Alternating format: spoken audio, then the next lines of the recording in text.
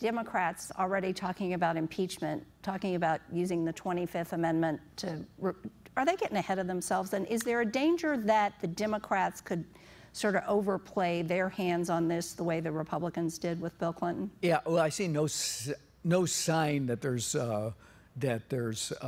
you know, any likelihood that he'll be impeached. I think the Republican leadership has decided, you know, we're in the boat with him, and the boat's going to sink, and we're going to sink with it. But we can't really throw him out of the boat. That's not going to be politically viable for us. So they've decided to, as I've said before, velcro their fate to him. I think they must be waking up in a sweat at night thinking about what the prospects of that are.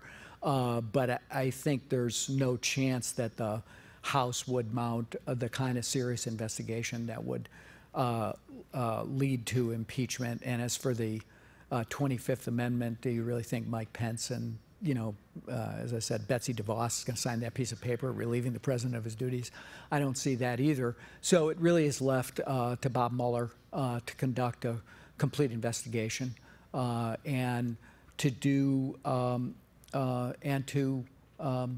ask the hard questions. And, you know, again, there's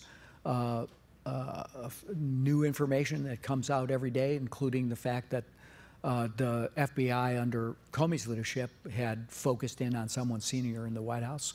We haven't we're not certain about who that is, but it's not just Mike Flynn, it's not just Paul Manafort, it's you know, not just the people who they've kind of pushed out or pushed aside, but people actively in the White House that are under investigation. And I think, you know, my own view, and from experience of being involved in politics for a very long time, it's usually not what you did back then, it's what you say now that gets you in trouble. And for a group of people who seem to have a very tenuous grasp on the truth, the chance of lying in an official investigation is pretty high.